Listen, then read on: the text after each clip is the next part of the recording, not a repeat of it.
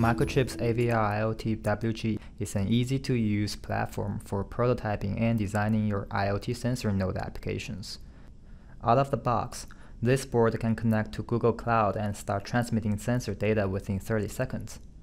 Partnering with Google, Microchip provides the board with smart and low-power control, easy connectivity, and secure authentication.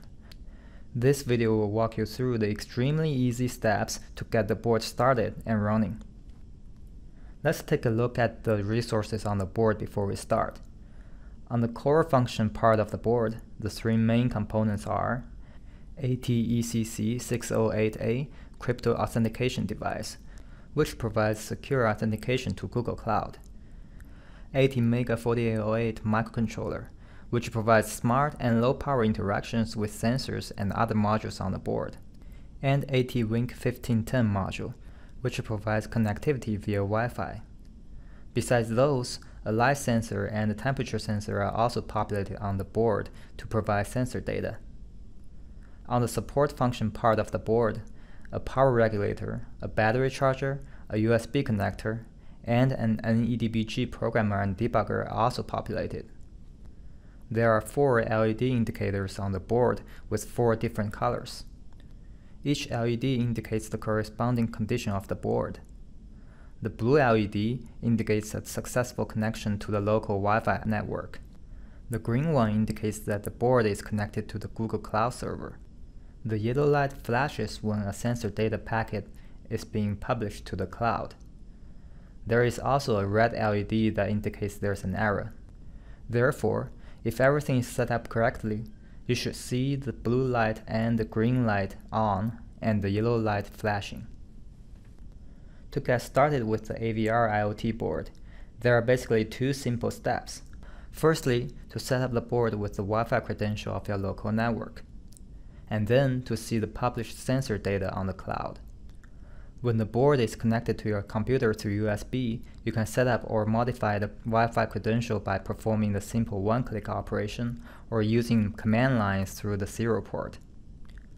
When there is no USB serial connection, you can configure the board as a Wi-Fi access point by pressing Switch 0 button at board startup, and then set up or modify the credential by using your mobile device. You can either use your computer or your mobile devices to see the sensor data in the cloud. Now let's walk through these one by one.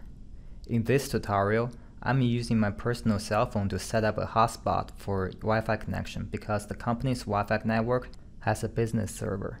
Please note that a similar situation may also occur when you are trying to use your company's Wi-Fi with the board. The simplest way to set up the board is what we call one-click or drag-and-drop operation. After connecting the board to your computer through USB, the board should be recognized as a flash drive. By clicking on the Click Me file in the drive, it will bring you to a HTML page to set up the Wi-Fi credential. Simply enter the credential of your Wi-Fi network and click on the Download Configuration button. A configuration file is then generated. Drag or directly download the file to the flash drive, in other words, the board. Then within a few seconds, you should be able to see the light and temperature data in the web page. You can see your data anywhere at this address, which is avr-iot.com/device/the ID number of your device. Another way to set up the board when it's connected through USB is to use serial command lines through a terminal. I am using the terminal app TerraTerm for this tutorial. Firstly, set up the serial port connection to the Curiosity virtual COM port, the COM port of the board. Then make sure the serial port setup is the same as what's on the screen. After that, go to the terminal setup. Set the receive and transmit to be carriage return plus line feed, and enable local echo. Go back to the terminal and hit enter. You should be able to see all the available commands. You can also get some more information like the firmware version of the device and the device ID number. To set up the Wi-Fi credential, simply follow the command and type in your network SSID, password, and security type. To see the sensor data, you can either click on the Click Me file or copy the device ID and enter the address in your web browser. When there is no USB serial connection to the board, it can also be set up by starting up as a Wi-Fi access point. To do that, simply press and hold switch 0 on the board during power up. Then you should be able to find a Wi-Fi network called AVR-IoT. Connect to this Wi-Fi network using a computer or a mobile device. A web page will pop up for you to enter your Wi-Fi credential. You can also search for available networks in the web page. After setting up the Wi-Fi credentials, you can get access to your sensor data wherever you are. We have already talked about how to see the data using your computer. However, there's another convenient way to get access to the data when you're using a mobile device.